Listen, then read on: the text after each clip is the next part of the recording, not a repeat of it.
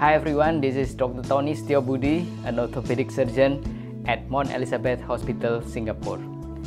I want to talk about meniscus tear. But before I talk about this condition, I want to explain to you what I mean by meniscus. This is the knee joint model. If I open up the knee joint, we can have a look at it inside.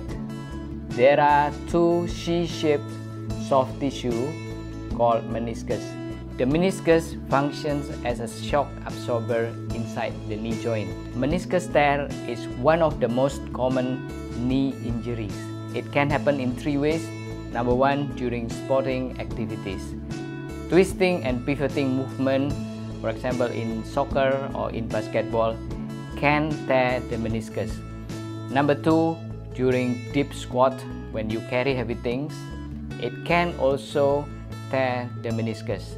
The third one is wear and tear that can happen in the knee joint. This gets worse as we grow older.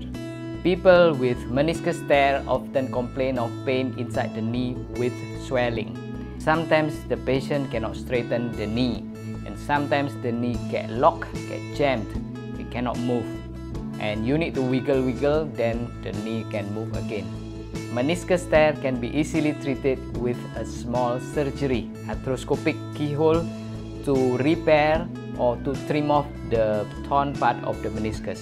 If it is left alone, sometimes it can cause complications such as accelerated wear and tear in the knee joint.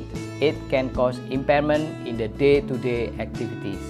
And finally, in long term, it can cause early arthritis in the knee joint. If you have knee pain, swelling, difficulty straightening up the knee, or it locked, then you need to see your doctor to get it checked. An MRI scan may need to be done to confirm if you have meniscus tear or other condition to explain why you have knee pain. So an early treatment can make a difference in the long run. I hope this information is useful to all of you. Don't forget to subscribe, like, and share this video. And thank you so much for listening. And I hope to see you again in my next video. Bye-bye.